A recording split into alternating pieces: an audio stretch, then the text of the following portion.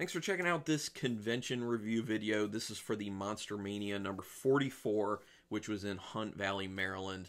I've been doing the reviews for all of these that I go to, and sadly, I could not make it to Hunt Valley last year because I really wanted to because they had some people from Twin Peaks, and I love Twin Peaks, so that was a sad time. I just happened to be out of town at that time. But this time, I was able to make it, and I was glad that I was. I always like going to Monster-Mania. There were a few issues there, which I will talk about at some point during this, but for the most part, really good, really well run, and really enjoyed it, as usual. And the celebrities are always the big draw for me personally, because I like to get things personally signed and be able to display those in my house.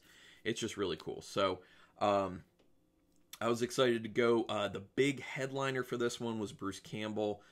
After that, there were a lot of good celebrities, but Bruce Campbell was clearly the biggest focus for everyone. So I'll just kind of talk a little bit more when we go into it. I showed up super early for this one because I wanted to see if I could get a ticket for Bruce Campbell. Now, the way they did the Bruce Campbell thing was like this. There was bad communication, first of all. I bought my ticket for this show a year in advance because they announced Bruce Campbell about a year ago, which is great. Like, announce them as soon as you can. That's awesome. And so I bought it about a year ago, and then they didn't communicate specifics of what people really needed to know about the Bruce Campbell autographs until the week of. The week of the convention, they then say, oh, by the way, he will only sign a certain number of autographs per day. It's not a situation where come and get in line, and they'll get through as many as possible within that, time period within the day. It was he has a certain number that he does per day. So they said they were going to be doing a ticketing system. So you have to show up in the morning to get in a line to buy a ticket for the autograph. Now, the smart thing about that is that they were having you pay up front, and they would write your name on the ticket, and so that you would show up at a later time, because Bruce didn't start signing actually until 12 that day, when most celebrities start at 10. So you could just show back up at 12, and then they would, as you got through the line, you would just hand your ticket to Bruce Campbell with the item you wanted to get signed, and he would, take your name off there to personalize it to you and everything. And that made it more smooth. Like, it went more smoothly after that. One of the problems, though, is that, like I said, first of all, they didn't communicate this to people until the week of. So for people who are flying in from someplace or traveling from a far place, we're kind of getting screwed because you had to show up super early in order to get in the autograph line, and some people's itinerary may not allow that. So really bad on their end, in my opinion, for not getting the communication out there earlier. But I will say, maybe it was a situation where they didn't know this until then. I don't know. I don't know. I'm not sure. But then once they did know it, they actually didn't do anything to, other than the ticketing system, which actually was a really good idea. They didn't think further. They didn't think after the ticketing system. So it became a situation where it was just like, you get your ticket, which I did get a ticket. It was $50 for the ticket that guarantees you a Bruce Campbell autograph that day, which is nice. As soon as you got it, as soon as I got it, I was like, thank goodness, because who knows when he's coming around again. He's very popular. So I wanted to be able to check him off the list and just meet him because he seems like a cool guy. Plus, I like a lot of stuff he's done. So, when you got that ticket, I asked, I'm like, they weren't even telling people. They were just giving them the ticket. So I proactively asked, and I was like, when do we just come back here at 12 o'clock? Like, how is this working? And the lady was just like, yeah, at 12 o'clock, you just come back here because that's when he's going to start signing. I was like, okay. So that makes me assume you come there and you get in line, and as you get in line, that's the order that, the line will go. Although they had told us ahead of time, everyone who pays for the VIP passes, which I did not do. I never do the VIP because it's $150, and that just gets you to skip a line once, which this time they did two different types of VIP. They did VIP specifically for Bruce Campbell, and they did regular VIP that you could use for anyone. So the whole idea was, starting at 12 o'clock, they would work through all the VIP people first, which makes sense because they paid for that. Then they would work through everyone else who got a ticket. So the VIPs, the good thing about that, paying for VIP for them, is that they could just show up, kind of whenever, and then just go to the front of the line for Bruce Campbell. So if you have the money to spend that way, that's a really good way to go if you don't care about throwing an extra $150. Basically, if you don't mind paying $200 for a Bruce Campbell autograph, which I was like, I can't justify that. I'll just do the $50 and I'll wait in line, because it's going to suck when I'm waiting in line, but later, you know, like a month later, I'll look back and be like, yeah, I'm glad it did that for sure. Actually, kind of immediately, I was like, yeah, glad.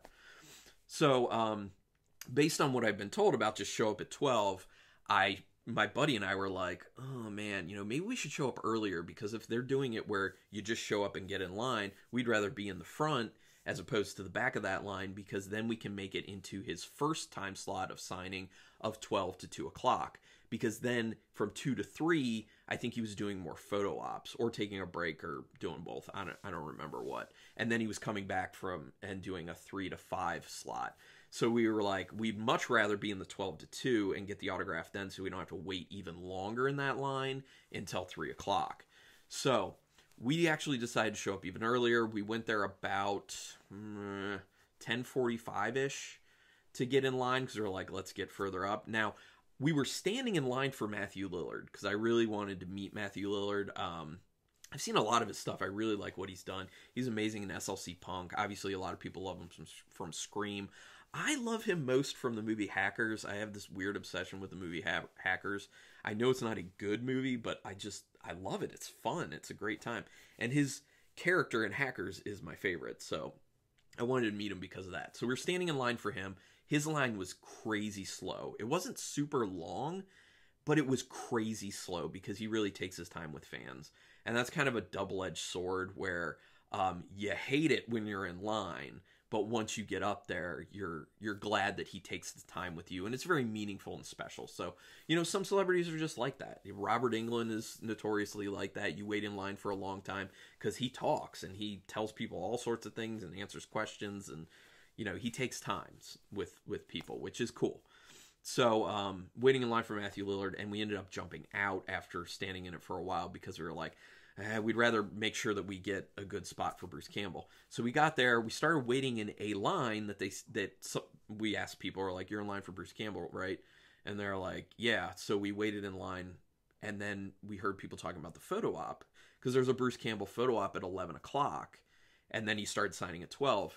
And then I was like, we better figure this out. So my buddy Rich went and asked a few people, and they verified, oh, the line you're standing in is just for the Bruce Campbell photo op at 11. And we're like, oh, okay, where's the line for the autographs? So then they pointed to another line for the autographs. Now, the issue with this type of confusion is that they could have solved it by having signs saying autograph line, photo op line. That's all you need. And it only needs to be a piece of paper. Like, you don't have to pay for professional signs. Like, they have a hard time thinking these things through.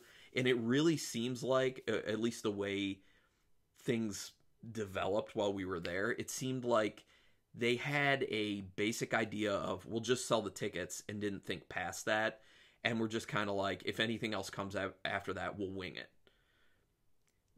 That's not a good idea.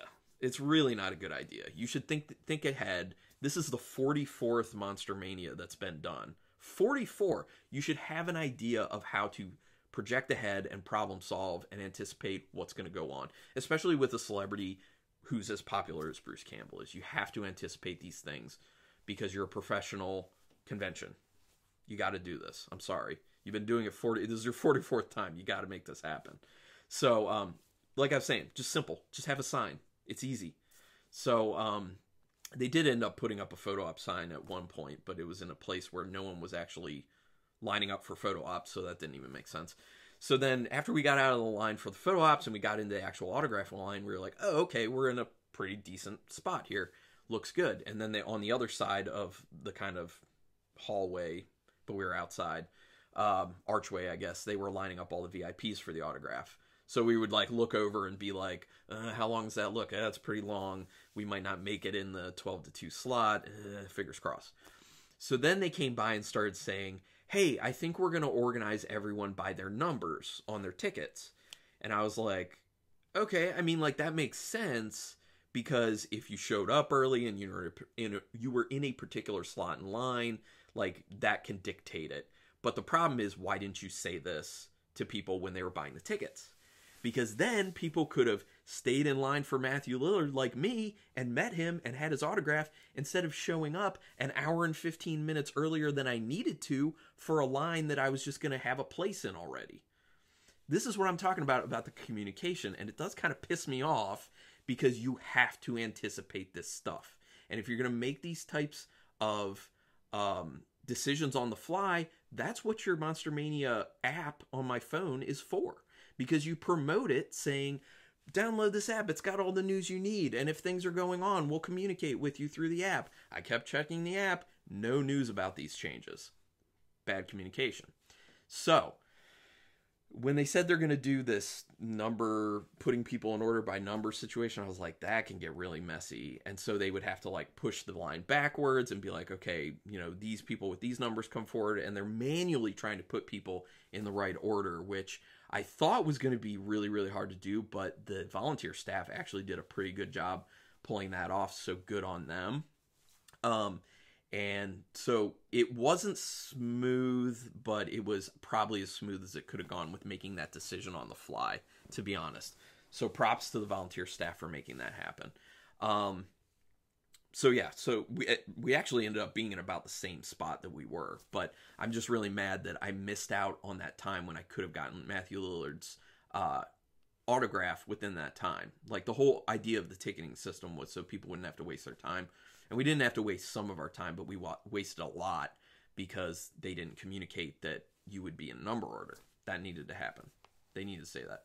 So the lines when the autograph started actually ended up moving pretty well. And the main reason is because Bruce Campbell's personal assistant came out, and he was on top of things. This guy knows how to run stuff. He was very professional. And he was like, hey guys, he yelled to all the lines. He's like, you got to listen up. He's like, help me help you. Basically, we want to get through everyone. We want to make this as seamless and quick as possible. If you're going to purchase his new book, come up and do it now. Make a line to purchase his book before the autographs start. If you're going to get a photo sign that we have on the table over here, come up now and grab that now so you have it while you're in line.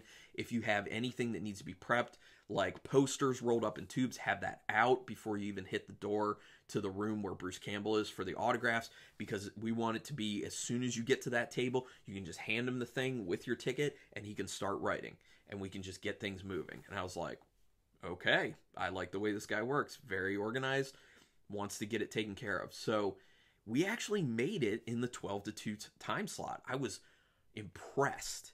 Bruce Campbell signs fast, but he actually talks to the fans. My interaction with him was pretty cool. It was weird. It was very unexpected, but it was pretty cool. He was a very nice guy, shook his hand. He was like, hey, how's it going? And he was like, oh, so who is Carlin? And I was like, oh, that's me. And he's like, and where are you from? I'm like, well, originally I'm from Ohio. And he's like, where in Ohio? And I was like, Napoleon. It's a really small town, and it's kind of like one of those dying towns now in the Midwest. And he's like, oh, yeah, there are actually a lot of those at this point. And he's like, actually, I'm reading this really interesting book right now, historical book on Ohio and how the Midwest was settled, called Pioneers. And I immediately was like, I said, Bruce, my mom is reading that book right now, and she's just a few weeks ago, she was just hounding me about how much I need to read this book because it's so interesting. And he was like, it's great. And he starts telling me about this book, and he's just like, how hard it was for these people, and like they had their wagon caravans, and in order to get through mountains and large hill areas, they had to like actually manually take all this stuff apart and carry the pieces to the other side and then rebuild it to keep on going. And he was excited about this book. So the interaction wasn't how I expected it to be, but it was cool. It was very unique. And I'll show you what I got signed by him. Nothing crazy special. My friend actually had like a figure that he got signed, which was cool. Here, let's see if I can get this up here right without too much glare. There you go. Looks good. Yeah, he just wrote, hey, Carlin, put his autograph and put Ash on it. That's all I really need. I just want to make sure it's personalized. I always like when they're personalized, so, you know. And it looks good. It's a good photo. So it's nice to have gotten his autograph, and when we got done, we were just like, we did it. That was our main objective. Now let's go see what else is going on. So I looked at Matthew Lillard's line after that, and it ended up just being too much to handle, to be honest. I got back in line for Matthew Lillard. It was much longer than it was before, and it was still moving very slow. And I waited in line for probably about another 45 minutes to an hour. And then someone came out and was like, hey, just letting everyone know, we are we're having a break for Matthew Lillard right now. He's going to go actually take a break. He's going to go do his photo op, so he's not going to be back for like another hour and 45 minutes. And then I started calculating in my head, and I was looking at how long the line was, adding an hour and 45 minutes plus whatever I think the line's going to take based off how long how slow it's been going. And I was like, I would end up being here for another 4 hours, and I'm not going to do that. And I'm just going to take my chances, not meet Matthew Lillard now, and hope that he hits another Monster-Mania in the future, which is possible. These things can definitely happen. There are certain celebrities who end up coming back. You know, Robert Englund's been to a bunch of them recently, so it'll happen. I'll just keep my fingers crossed, because I would really like to meet him. But at that point, I was just like, I'm really tired. I haven't eaten enough today. I was standing in the sun because the line was going outside, and I was just like, ugh. But to their credit, they did say, we're going to get everyone a ticket so you have a number, and then we can reform the line so you don't have to physically wait here for an hour and 45 minutes. I was like, oh, that's cool. I was like, but I don't want to do it because I just don't want to be here that much longer. So, skipped out on that. Kind of sucks. But I went and hit one of the other autographs that I really, really wanted to get, which was Danny Lloyd, who played the kid in The Shining, the original Stanley Kubrick Shining. Now, this guy, he's just a normal dude. Like, he's a very nice guy. And part of the reason for that, I think, is that he's, you know, he was a kid actor. He was 5 years old when he was in The Shining. And that's what he said. And he was just like, and I don't remember a ton, is what he told me. I don't remember a ton from the film because it was so long ago. And now he's, like, very much detached from it just because it's been so many years. But, super nice guy. Really easy to talk to. Willing to chat. And I got a really cool autograph from him. He just said, to Carlin, best wishes, red rum, Danny Lloyd. I like they put the red rum on there. And this was cool. Thanks to my buddy Rich for steering me towards this one, because I was considering some other ones. And as Rich pointed out to me, this does a good job of showing a range of acting emotions that Danny used. So yeah, that's cool. Also, they had the twins from The Shining were there, as well as the woman from Room 237, the young version. They were there signing, but I didn't really feel like it was necessary for me to get their autographs. I wanted Danny Lloyd because he was a pivotal part of the movie, and he had a lot of screen time, and he was actually like doing a lot of acting. With like the twins, I mean, they were just kind of like in it briefly, as well as the lady in Room 237, just kind of in it briefly. So that's why I didn't feel the need. And, you know, it adds up. For anyone who goes to conventions, you know, the money adds up super, super fast. So I really like this. I like this a lot, and I really loved my interaction with Danny. He was super cool. When I was talking to him, I was just kind of saying, I was asking, you know, what's your favorite memory from the set of The Shining? And he was like, to be honest, since I was so young, it was just like getting the opportunity to ride a big wheel around so much as they were trying to figure out how to track the shot of like following behind him as he was riding his big wheel through all the hallways in the hotel. He's like, that was a lot of fun. So then I was talking to him about, you know, just watching the film and how it's one of my favorite films, and how I was lucky enough to a bunch of years ago have seen it on the big screen for a Fathom event. And he was like, oh, really? He's like, I didn't know that they did that. I haven't seen like the full version of the film on the big screen. And I was like, it's kind of game changing as far as the film goes, because it makes the hotel feel like even more of an imposing character, because everything's much bigger. You feel more immersed in it. And so you can kind of like feel the presence and the evil kind of the hotel itself. And it's really amazing. It does make a difference. So I was telling him, if you ever get the opportunity, you definitely should check it out that way. And he was like, I would love to. And then he told me how, because I asked him, I was like, when did you first see the film? And he said that he saw like a kid-safe version of it not long after it came out. They did like a special cut, so it was safe for him to watch because it wasn't so intense. And he and his mother were allowed to go to this theater, and it was a private screening, just the two of them watching this film. He's like, so it was kind of weird to like see this movie with just my mom in this big theater. He's like, but it was cool at the same time. And then I was like, well, at what age did you see the full film? And he said, well, like age of like 11 or 12. So, yeah. But really cool interaction with him. I really loved it. Nice guy. If anyone gets the opportunity and you're a big Shining fan, it's definitely worth it. And chat with him, man. Chat with him. See what's up. So as far as like vendors went, they always have really good vendors there. I will say real quick, I purchased something, I'll get to that last, but I spoke with the people at Vinegar Syndrome. This will be very interesting for people who are into Shudder and the Joe Bob stuff. I was speaking to the guy at the Vinegar Syndrome booth, looking at a bunch of their films and noticing that a bunch of the films Joe Bob has done episodes on of his last drive-in on Shudder. And they were kind of the guy was pointing, he's like, yeah, this was done on Joe Bob, this was done. And he said, actually, for his upcoming stuff, he signed a 6-film contract with us, which has been big for us. And I was like, really? And he said, yeah, so he's going to have 6 Vinegar Syndrome films coming up. And I was like, huh. I was like, are you allowed to say which 6 films they are? And he was like, honestly, I couldn't. I actually don't know what they are. But he pointed to their gigantic booth of like all these DVDs and Blu-rays and was like, but they're here somewhere most likely. And he was like, if I had to guess, I would guess this one, I would guess this one, this one, this one. He goes, basically our craziest ones. Like all the ones that are just like the most nutty and like out there and crazy. I was like, yeah, it would be cool to see. So that's interesting to know that there will be 6 Vinegar Syndrome films that Joe Bob covers. So that's awesome. Also, right next to the Vinegar Syndrome folks was Matt from Horror Movie Night Podcast. Hold on, let me make sure I get that right, because when I was talking to him, I downloaded one just to make sure. Yeah, Horror Movie Night is what the podcast is called. So he just kind of like comedically talks about horror movies on these episodes, and I was like, I wasn't aware of this podcast. This sounds up my alley. I'm going to check it out. Talking to him was really cool. He's a really nice, cool, fun guy. We kind of just like geeked out about different movie titles, and he and I kind of connected with podcasting because, sorry, I got a little loud there. With podcasting, we geeked out about because I do a craft beer podcast that's been going for almost 7 years now, and he's been doing his podcast for a long time as well, since I think he said 2004. So 15 years. That's crazy. So we were just kind of sharing some stories about this is what we learned with podcasting. You got to do this, you got to do that, and never do this, never do that. So he was a joy to talk to.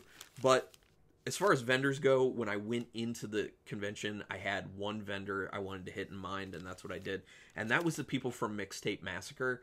Now, if you watch my review for, I think it was Monster-Mania 42, I had purchased the first board game, the main board game for Mixtape Massacre at that time, and I talked about it on that video. So I wanted to grab, they have an expansion pack and 2 booster packs for the game, because my wife and I have been playing the game, and we both really like it, and confession, I can't win. She always beats me. I've never won in this game. We've played it a bunch of times, and I've never won. I got to figure that out. But anyway, so I got the expansion, which is the Black Mask expansion, which is pretty cool. Haven't played it yet because I was just at Monster-Mania yesterday when I'm recording this. Then we have the booster pack of Bad Dad, which looks like a good time. And Scarlet, which kind of looks inspired by Return of the Living Dead. So, excited to get those popped open and start playing. If you have interest in Mixtape Massacre, just go to their website. They actually have playthrough videos that are very educational to kind of get you going when you get it. Or just, you can see how it works so you know if you want to buy it, because you can order online. And they actually have a new version of the game that's kind of from the opposite perspective that's coming out in December that I think I'm going to get. Because the game is like you're one of the killers going after a bunch of people to kill. And the new version coming out is the opposite, where you're like trying to survive and the killers are coming for you. So I'm going to buy that one. I'm probably going to go out and pre-order it pretty soon, maybe even today. But yeah, so that's kind of my overall feelings. That's what I did, and that's kind of my review of it. Overall, convention was good. They always have really good celebrities. That's one of the best draws. The venue, I like the Hunt Valley venue more than I like the Cherry Hill venue, because it feels like the hotel is in much better shape, to be honest. Like, they've renovated that since 2 years ago, I think, when I was there. and it's works better. Also, the layout for a convention, I think, works better because they can kind of spread things out a little more, so it feels like you have more space. So I like the Hunt Valley one. I am okay with the Cherry Hill one, but there are some problems there with the actual venue itself. So overall, I had a really good time. I really liked it. I think they do a good job with a lot of things. Obviously, I had some harsh criticisms about how things went with the Bruce Campbell situation, but you know, that's the truth of it, and I'm not gonna not tell you what I think about it because I love Monster-Mania, because I do. I think they do an excellent job overall, but I'm gonna point out the problems when they happen, and it's up to them to hear the criticism, internalize it, and not get, you know, defensive about it, but instead say, hear what you're saying, and we'll see what we can do. Because me as a person, one of the ways I operate, whenever there's an actual problem or someone messes something up, I don't want excuses. I never want excuses. I just want to hear, I hear what you're saying, and we'll see what we can do, basically. Or we'll make it right. That's what I want to hear. I don't want to hear excuses. I hate excuses. It's the worst. So, yeah. Hopefully they get that fixed if they have another big celebrity come through. But, like I said, if anyone from Monster-Mania is watching this, know that I don't hate you guys. I actually love you guys. I think you do an excellent job, but the criticism just happens. Like, it's a part of life. So I'm sorry it's a little hard to hear at times, but it's essential. But anyway, thanks everyone for checking this out. Did you go to Monster-Mania 44? If you did, I want to hear in the comments what you did and what autographs you got, and specifically your interactions with the celebrities, because that stuff is the most interesting to me. So yeah, put some comments down there. Let's geek out about it. Hit that subscribe if you don't mind. It would really help me out. Oh, and real quick, I got to give a shout out to John. I can't remember his last name. I think it was like Landauer or something like that. I'm sorry, John. But he's a guy we met in line when we were waiting for Bruce Campbell, and we ended up just hanging out with him for like a lot of the convention because he was just a really cool, nice guy. And that's one of the other great things about these conventions is there's all these like-minded people in the same place who are there for the same reason, and everyone can talk while you're in line and geek out and be nice to each other and just have fun. Because what else are you going to do? You have to entertain each other when you're waiting in lines, and that's one of the things that makes it okay. You know, waiting in line isn't as bad if you have cool people around you to talk to, and I experience that a lot at these conventions, and I love the horror community. That's just one reason I love the horror community, but yeah, so thanks everyone for checking this out. Hit that subscribe, please. I would really appreciate that. And until next time, keep it brutal.